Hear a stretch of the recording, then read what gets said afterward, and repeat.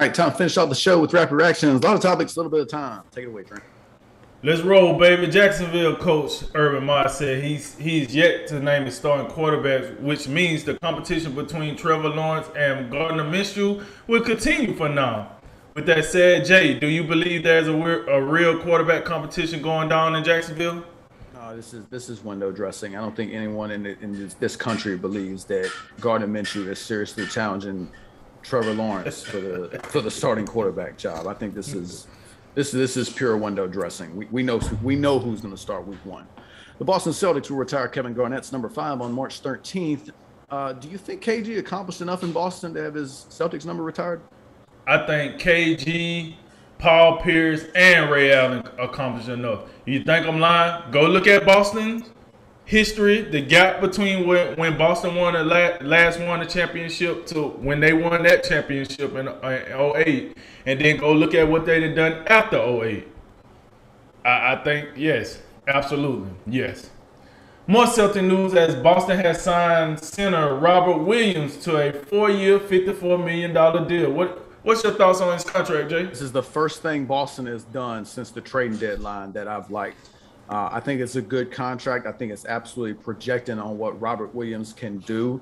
There is some injury risk, but I think Robert Williams is perfectly capable of outperforming this contract. Jets defensive end Carl Lawson ruptured his left Achilles tendon on Thursday and will miss the upcoming season. It's not a good sign for the Jets and Coach Robert Saleh, is it? When the hell have we had a good sign from the Jets in like the last 3 years? Like, it's just another one for the old Paul, as they say. I feel bad for Robert Saleh. He can't win for losing, and he hasn't even played a game yet. When he really start losing, like, sorry for him. Major League Baseball will attempt to build on its Field of Dream game success next season, with the Cincinnati Reds and the Chicago Cubs playing in Iowa in August of 2022. It's a good idea, Jay. Should they keep this going?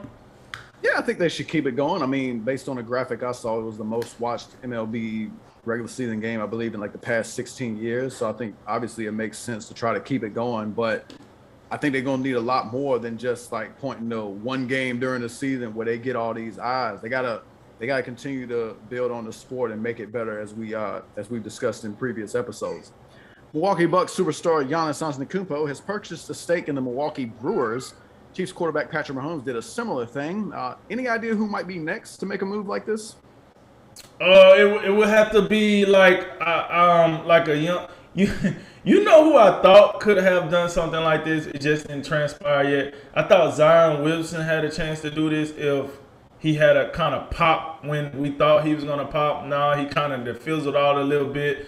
I thought he had a chance at that. I had another name. I don't want to hold us up, but I'm gonna say Zion Williams for now. I thought he had a chance of doing something similar to that, and it didn't quite work out. Eagles rookie wide receiver Devontae Smith said he believes he is on the right schedule after playing 25 snaps in Thursday's preseason loss to the Patriots. The reigning Heisman Trophy winner missed much of training camp with an MCL injury. Your thoughts, Jay? Jalen Hurts is probably glad to see him, looking all right and looking like he's ready to play, because without Devontae Smith, I think Jalen Hurts is going to have a really tough time this year finding open receivers. This evening, it's UFC Vegas 34, Cannonier versus Gastelum on ESPN, ESPN Plus at the UFC Apex in Las Vegas. The main event is a middleweight fight between the number 3 ranked contender Jared Cannonier versus the number 9 ranked contender Kelvin Gastelum. Who you got, Drink? Yeah, man, I'm taking Cannonier in this one. Kevin Gastelum, even though he's still in the top 10 of the division, he seemed to be fizzling out somewhat.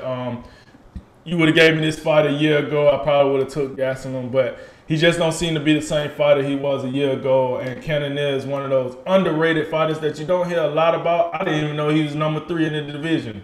He's just kind of one of those slept-on fighters. I'm going to take Cannonier in this one. I think it's going to go the distance because, I just don't think neither fighter is really like knockout material anymore. So I'm going to take Cannonier in a unanimous decision. In a radio interview with Bucks quarterback Tom Brady and Jim Gray, free agent wide receiver Larry Fitzgerald conceded he doesn't have the urge to play football right now. With that said, Jay, Does this end the offseason speculation on whether or not Fitzgerald will play another season? I don't think it ends it completely. I think there's still a chance where you could get the season rolling and, you actually see games happening, your teams maybe looking good. And I think that maybe could entice Larry Fitzgerald to come back maybe, early on mid-season and play for the Cardinals. But as of right now, you'd have to, based on that comment, if you don't have the will or the urge to come out there, especially in the physical sport of football, it could be lights out for Larry Fitzgerald and his Hall of Fame career. Last one tonight on Fox Sports pay-per-view at the T-Mobile Arena in Las Vegas, Nevada. The former 8th division champion and boxing top pay-per-view draw Manny Pacquiao returns to the ring to take on a top 5 fighter in the division. And that will be Jordanis Ugas for the WBA welterweight championship of the world. Drink, if Pacquiao loses this fight, what will that do to his legacy? Well, it won't do much. And maybe we might be saying Pacquiao need to retire. It's about that time. But it won't do much. You got to understand here. They arguably Pacquiao beat a better fighter in his last fight with Keith Thurman, and then he beat Adrian Broner before that. You guys is somewhere, maybe he might be looked at as a better fighter than Keith Thurman now, because Keith Thurman hasn't fought since the fight with Pacquiao, but at the time he wasn't. And now with Pacquiao, I got to give a lot of credit to Pacquiao. Another reason I don't think this impacts his legacy is this. He was willing to go against what's considered the most dangerous guy in the welterweight division in Errol Spence Jr. Errol Spence laceration on his eye kept him out of this match, and then he turned around and said, "Give me the next best guy up." That happened to be Jordanis Ugas. So with that said, I don't think it will. He's still going to be a legend. He's still going to be a former 8th division champ. He's still a Hall of Famer. He's still the top guy when it comes to pay-per-view. So, no, this loss will not impact Pacquiao's career. He's still going to be the GOAT to the Filipino people. All right, so that concludes this weekend edition of A Drink of Wisdom. As always, like, listen, share, subscribe, and thank you for joining us. I'm Jay Wise. And I'm Nathan Drinker. And remember, make tomorrow better than today, and make today better than yesterday. And you know what we going to do. We gonna holler at you until next time, baby.